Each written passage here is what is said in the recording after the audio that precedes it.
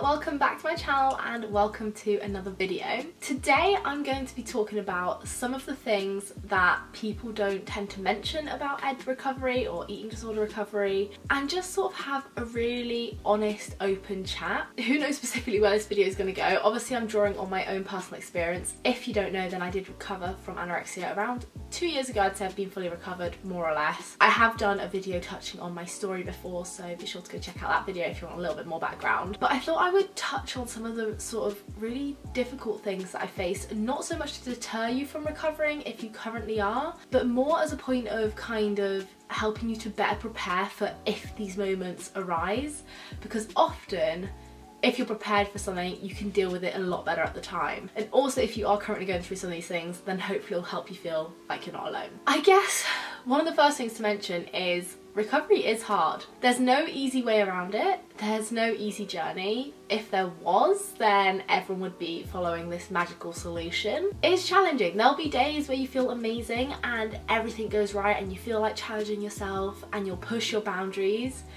There'll be other days where you still feel the immense guilt, where you feel like you've taken a step back and where you'll find everything 10 times harder. But that's okay. And it's those days that everything does go better, where it reminds you why you're doing it. It reminds you why you should push through those harder days. Yes, that is 10 times easier said than done, but I promise you there will be better days. But just be prepared that even if you're on an upward trend, you may have a bad day, you may have a slip up, and that's okay. The most important thing is you acknowledge it, you move past it, and you just keep trying to move forward. I'd say one of kind of the hardest physical barriers, I guess, in a way that I had to personally get over, or that I found most taxing on my mental health, was dealing with kind of the digestive issue side of things. So I have done a whole video before about bloating and eating disorder recovery. I've touched on sort of gut health and eating disorders as well, and that massively impacted me. It was something that I found so challenging, especially when I was trying to actively gain weight and actively increase my food intake, that it made it so hard. It made me want to resort back to my old habits, because I knew that if I restricted myself again, the bloating would go, the discomfort would go. However, I would never truly get past it if I went back.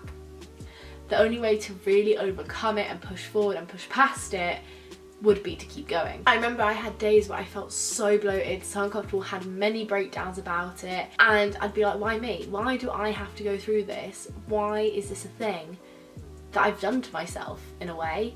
Why did I let myself get to this point where I'm now struggling this much and feeling this much pain and discomfort? And it was hard. It was really hard. Obviously as well, when you're suffering from some kind of eating disorder, you're likely to have poor body image. You're likely to really struggle with the aspect of gaining weight. You're likely to struggle with your changes in weight and your changes in appearance. So let alone just dealing with that, you've then also got this extra bloating, and at times I felt like I looked pregnant, and that on top of everything else just makes it 10 times harder to deal with. But again, reminding yourself that the only way to fully get past it is to keep pushing through. If not, it will never resolve. It's kind of the key motivation to helping you push forward. Another kind of thing, I guess this is more kind of from a mental point of view, that I found really hard to deal with, was trying to eat more when I'm around others. So if I was with a friend all day, if I was out somewhere all day, and trying to kind of live more of a normal life, I found it hard to acknowledge that I'd have to take loads of snacks with me, that I'd have to be prepared to have extra food, that if I was given a choice of sizes, it would be the better option for me to go for the large, but someone else went for the small or the medium option. And kind of accepted that fact that at that point in time, I needed to eat more than others, which I gradually became okay with in myself. But as soon as I was eating around other people, I felt like I was being judged. I found it 10 times harder to whip out an extra snack if I felt like I could eat something else, or to order a bigger portion size, or to ask for extra sides, whatever it may be. As soon as I was with someone else, even if they were a really close friend, I just felt like I was going to be judged. And to be honest, that was probably more of a belief in myself. One, if they are a good friend, they're not going to judge you. 2, your close friends and family will probably just be happy to actually see you enjoying food to what an extent that you can, to see you trying to actively recover and to see you increasing your portion sizes. They're not going to judge you for doing it, they're probably going to celebrate your wins. However, that was something that massively weighed me down, and I know a lot of other people probably deal with those feelings of guilt or those feelings of being judged by others, making it 10 times harder to get the food in that you need to eat. However, just remember, you're doing it for you.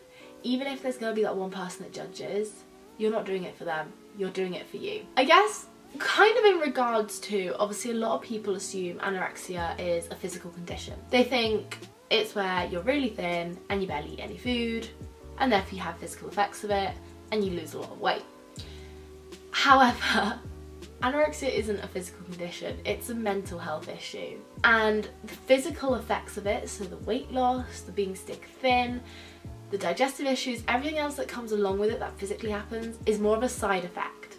Yes, in recovery, to be physically healthy, you'll need to gain the weight, you'll need to eat more food, you may need to move your body less, whatever it may be specific to you that you need to do to recover. However, that's more to allow your body to recover from the physical damage you've caused. That's not so much recovering from the eating disorder itself. The eating disorder is a mental battle. It is a mental battle that you need to overcome. Yes, you may think you're gaining weight. Yes, you may think that your weight is stable and therefore you're on the road to recovery. However, if you don't try to undo the sort of negative thought patterns you have and behaviours around food, then you'll never actually fully recover and rebuild that positive, healthy relationship with food. You can gain weight but not be recovered. You can try to restore physical health but not be recovered. The main thing that you've got to try and overcome is that mental battle. It is those thought patterns. And it's hard, especially when you've been through it for years, even if you just had something for months. I mean, a lot of people tend to suffer from these things for years because you almost train your brain to think in a very certain way that it becomes easy to get stuck in that mindset. So therefore, trying to retrain your thought patterns, trying to retrain your brain to not think about food and exercise and anything else, your social anxiety that you may have developed, your mood that may have changed, trying to retrain your brain to kind of do the complete opposite of what you've been doing on a day-to-day basis for years. It takes time and it takes effort and it takes hard work. It is possible, but it will be hard. So it's kind of a harsh truth. If you physically recover, like I said, you're sort of part way to recovery. You've restored physical health, but until you mentally tackle the problem, those habits will still be there and you're likely to take a slip back. So the most important thing to really try and work on in order to get to a point where you hopefully won't slip back into your old habits is working on your mindset and working on how you view food and your relationship with it and your relationship with yourself. The last kind of thing I'm going to touch on is the fact that it's weird in a way, because obviously your eating disorder is kind of like that voice in your head. It makes you do a lot of things that you probably deep down don't really want to be doing, but at the same time it becomes what you know, it becomes habit, it becomes your day-to-day life. And when you're first stepping into that recovery path, trying to separate yourself from your eating disorder is hard. And it can actually be really uncomfortable. It's almost like a part of you that even though you want to let go of it and you want to move past it, it's like separating yourself from another person in a way.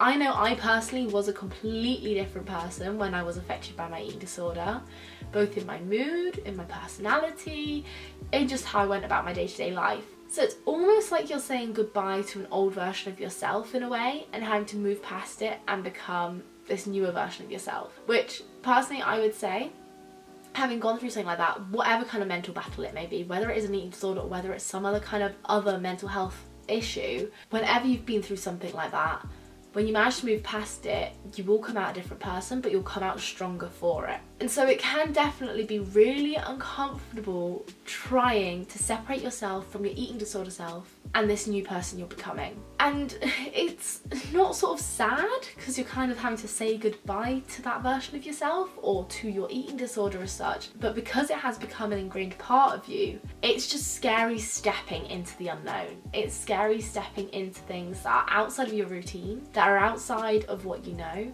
that are outside of your usual habits that you've been following for years, because it's everything your eds taught you that you need to believe in and that you need to be doing. And that is scary. It is scary to do. However, again, think about not so much what you're going to be saying goodbye to, but think about what's waiting for you. What are you going to gain back from it? What have you got to look forward to? And rather than focusing on the past, or maybe even your current self, start to focus on where you can aim for in the future and the person you could become. That is kind of everything I wanted to touch on in this video. I know it was just a little bit of a ramble. As I said, I just kind of wanted to have an open and honest chat about some of my personal struggles, some of the things you don't hear about a lot, and hopefully it's given you some kind of reassurance if you are going through it. Or like I said, hopefully it sort of prepared you for when those situations may arise if you currently are in the process of recovering or wanting to start to recover. If it has been helpful at all, then let me know by giving this video a big thumbs up. If you would like to see a part 2 or to hear more about my journey, or if you even have any specific questions for me, be sure to leave a comment down below. You can also follow me over on Instagram. Feel free to DM me over there, and I'll occasionally do Q&As on my stories as well. And if you do want to see more of my content, then be sure to go ahead and click on the little red subscribe button down below, as well as be sure to tap on that notifications bell so you get notified whenever I upload. And like I said, I hope this video was of some help to you in some kind of way. And yeah, I'll be sure to see you very soon in a brand new video.